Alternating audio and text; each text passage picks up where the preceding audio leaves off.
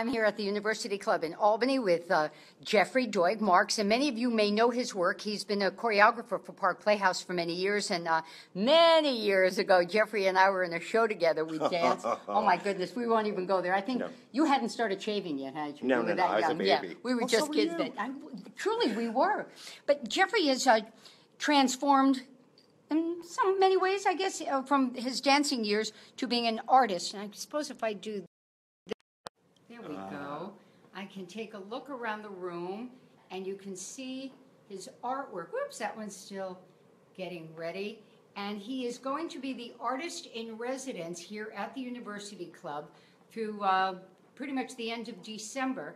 And I want to talk to you about, how did this come to be? Who got a hold of you and said, Jeffrey, we would like you to be here? Oh, Colleen Ryan, who is in charge of getting the artist here at the University Club, just contacted me and asked me if I would be interested. They would love to have me. She saw my work. She knew my husband, and so I said I would love to. I took a look at the place. The place is amazing. There's a bowling alley in the basement.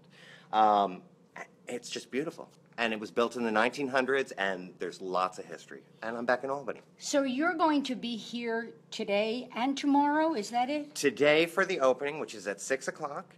6 to 8 is the grand opening of the show, and then we're actually leaving tomorrow morning. But I will be coming back through the show, and I will be here. How will we know when you're in town? Oh, they'll send up a bat signal. Okay. So, it'll be out there. So that then we can talk to you. Some of this artwork is particularly personal for you. Mm-hmm. Well, some of them is, if we go to the one that's just being hung up here, which is, I'll take the ladder away.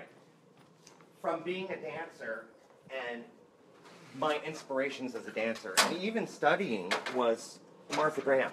And so this is Martha Graham in Night Journey, which is one of my favorite paintings.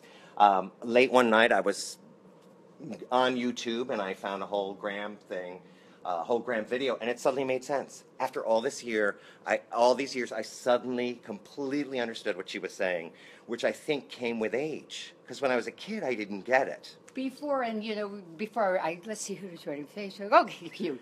Before we let you go, this is a big deal in that, so you choreographed about 5 or 6 shows for Park Playhouse through the years.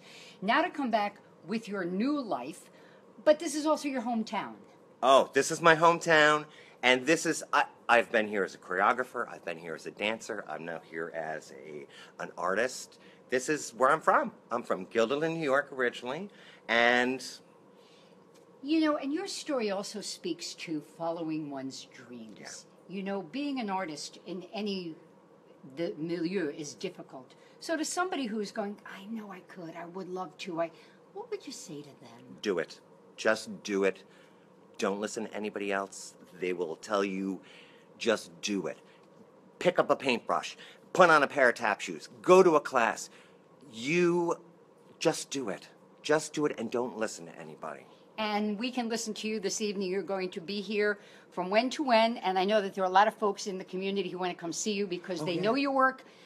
Kids grew up learning how to dance with you, and then so many people have seen your shows that you choreographed and now see your artwork. So you'll be here from when to when tonight? 6 to 8 is the opening of the show, and I will be here at the University Club. And so stop by, say hi. And they can buy something too, can't Yeah, oh yeah, everything is for sale. And before, one other thing, you're working on to try to get some of your artwork sold through Target on pillows. Oh, there is a cat that I did a painting. I started a business with a friend who had kids, came out of a retirement, and we're working on a business for pillows. And she used to work for Lego, and we have been shopping around cat, and hopefully we will get it into Target, and kids can have it in their dorm room. I think it'd be a great thing. And we've got more with Jeffrey tonight, live at 5. So it's been fun. It's always great to see him. Thanks, hon. Thank you. Thank you. Later. Now I got to figure out how to turn this off.